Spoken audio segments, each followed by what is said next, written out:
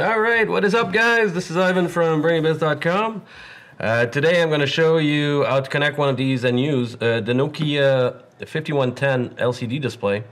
Now these guys come from the era of these kinds of cell phones here. That Nokia, this is a Sony Ericsson, but it uses the same kind of screens. So basically these guys, there was a lot of them left over. When I mean a lot, there's like millions of these things out there. So they repurposed the LCD when these phones started not selling anymore. So basically they sold it out, and by using a little PC board like this, we can use it with an Arduino or any other controllers. What's cool about these guys is that they're really cheap and they're not too hard to actually connect to an Arduino. What we're going to do today, we're going to do the same thing we did with the OLED tutorial display, and that we are going to use the DHT11 temperature sensor, and we're basically going to use the same code that we used before, except we're just going to modify it a little bit so it fits on this screen, because the OLED display was 128 by 64, I believe, and I think these guys are 84 by 84. I would have to check, but I think that's about right. So the resolution is a little bit lower on these guys, so we just need to tweak the code and stuff like that. The bitmap that we used is going to be displayed on here, and also it has backlight LEDs. There's 4 of them on the sides here, and we can control the brightness of these guys using a PWM pin on the UNO. So we'll see that in the code also. Now the connections, as you can see, these guys use 3.3 volts. Never connect them to 5 volts. So we're using the 3.3 from the UNO to drive the display and the DHT11. And also one thing to keep in mind, they say, I mean, there's a lot of tutorials out there using how to use these guys, and they say not to drive them directly from the pins, digital pins of the UNO, because these are 5 volts digital signals, and they say, well, you should use resistors to bring down the voltage to 3.3 volt. Now, you know, that's my opinion, but I've been using these guys for a while, and you know, like this one has been, I left it on for like, I would say a week, and without using any resistors on the digital pins, and it's still going fine. So I don't know if that was older versions or whatever, but when I connect these, I never use resistors, and if it's easier to connect and less parts, I'll try that first. So I'm not using any resistors on my digital pins, but on the pin that drives the backlit, I have a 330 ohms connected to limit the current that the LEDs are going to use. So like I always say, go to our website, Brainy-Bits.com, go to the tutorial page for this one, and you'll find the schematic, and you'll see all the connections a lot clearer on the schematic than I can show you on the video here. So we're going to cut here, we're going to go look at the code. Like I said, the code looks a lot like the OLED tutorial because it uses the same library, the U8G lib, which is compatible with this guy. So we're just going to make a little bit of modification, and then we'll come back and plug it in and see the results. So let's go take a look. Alright, sir, we are in our code for the Nokia 5110. So we're going to start at the top. Basically, for anyone who's been watching our tutorial, you'll notice that this is really the same code that we used for the OLED display. The only thing we had to change was this little part here, which I'll explain when we get to it. So we start from the top. We're including libraries, so the 8UG lib and the DHT. As always, go to our website, find the tutorial, and we have a link at the bottom of the page to download all the files that you need to create this, to recreate this tutorial. Then we're defining the pin, what is connected to what. So A1 is connected to the DHT11, and the backlight pin on the Nokia is connected to pin 11. And we're going to use that to dim, to play around with the intensity of the backlight LEDs on the Nokia.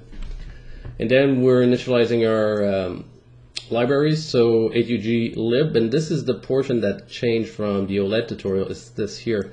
The PCD8544 is actually the controller that takes care of the display on the Nokia 5110, and the 8UG lib has the function for that. So all you need to do is when you define the library, you do this underscore and the controller, and that's it. The rest here is the same, so basically we're just telling which pin is connected where on the UNO, and you can see the reference here. Here we're building an array, what's called Brainy-Bitmap, and this portion here was all created with the little LCD assistant software. Basically what that does is that you create, let's say in Photoshop, a little bitmap of the dimension that would fit on the resolution of the display. So the OLED had 128 by 64, and I think the Nokia is 84 by 84, I believe. So basically, as long as it fits in there, you'll be able to use it. So you import that little bitmap that you created in black and white from Photoshop into the LCD Assistant, and then it outputs to a file all this information here. So basically, we're putting all this information in the array, and we'll call it later to display on the LCD. Then we have the draw function, and that gets called in the main loop. So we'll go through it here. So there's a function here, draw bitmap from UHGlib, and we're saying put the bitmap at this position and use the information that's in Brainy-Bitmap that we just saw at the top. And then we set the font, and if you go to our website again, there's a link for the HUG library. You can look at their wiki. There's a lot of font that you can choose, some bigger, some smaller, italic, bold. You really have a lot of choices, so I encourage you to go check that out.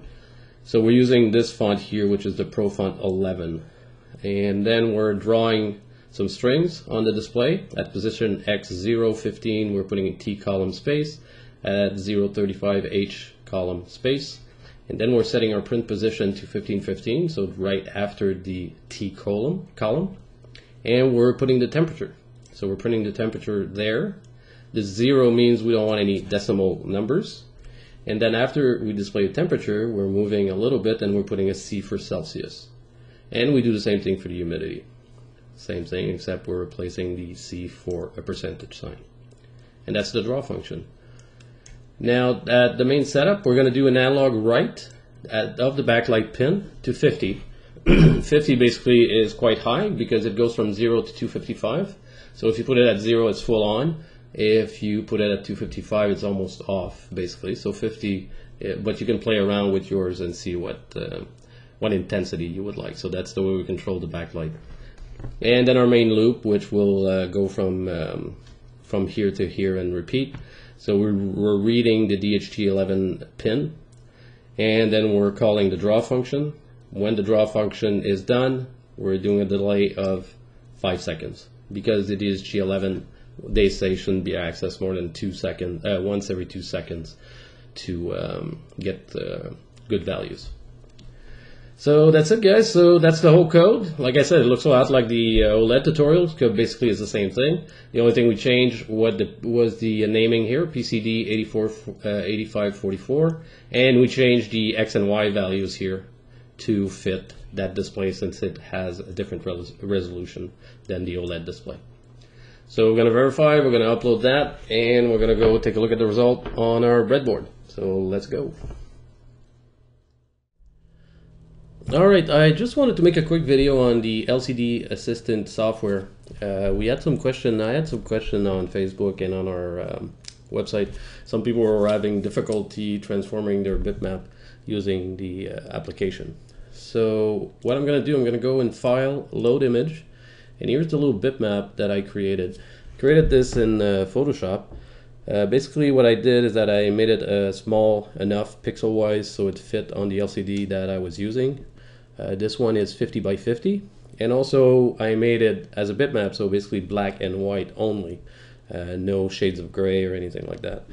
So you just have to make sure that you save it also as a BMP. That is what I'm using here, and it worked fine. So we're gonna go ahead and load that, and there you can see the preview of it. The byte orientation needs to be horizontal because the library that we're using reads the information that way, so you need to make sure that that is set to horizontal.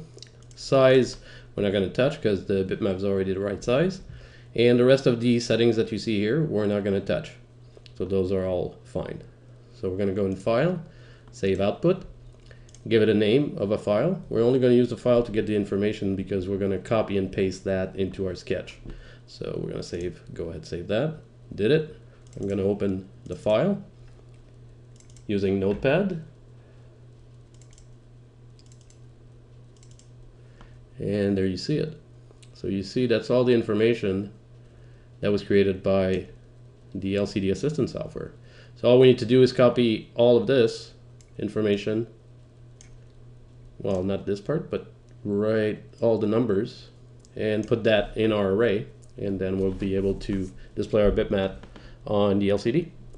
So I hope this helps anyone who was having a problem. And now we're going to go back and look at the result on our breadboard. Okay, so we're back. We uploaded the code to the UNO already. So I'm going to plug it in and we're going to see the results on the, hopefully the result on the little screen right here. So let's go ahead and do that. And there you go. So bitmap is displaying fine. We're getting values from the DHT11, temperature and humidity. So basically this is kind of like the same thing we did with the OLED display, except it's using the Nokia 5110. So basically, if you'd rather use one or the other, it gives you options. And these guys are a little bit less expensive than the OLED. Of course, the resolution is not as high. And you know, OLED display, they create their own light, so they're easier to read. Like if I close the light here. So as you can see, even with the light off, the LED do a pretty decent job to actually backlit the display. A little bit of modifications you could do with this project. You could put a potentiometer, and you could map the analog values of the pot to PWM values, so you could adjust the brightness of the LEDs with the potentiometer. So that's it for this week, guys. So I hope you enjoyed this tutorial. I mean, there's a lot of tutorials out there on the 5110. We just wanted to make our own so we can have it in our tutorial library. So, you know, not complicated, but still something that you might use in your future project. As a side note, Brainy-Bits.com has partnered with Instructable.com. And so if you become a pro member of Instructables or already are a pro member, you can get a coupon code for Brainy-Bits.com that will give you 15% off anything in our store. And you can use it as many times as you want every time you check out. So I invite you to check that out, and Instructable.com is a great resource to see what people are coming up with. So that's it for this week, guys. Once again, my name is Ivan from Brainy-Bits.com, and I hope to catch you guys real soon. Take care.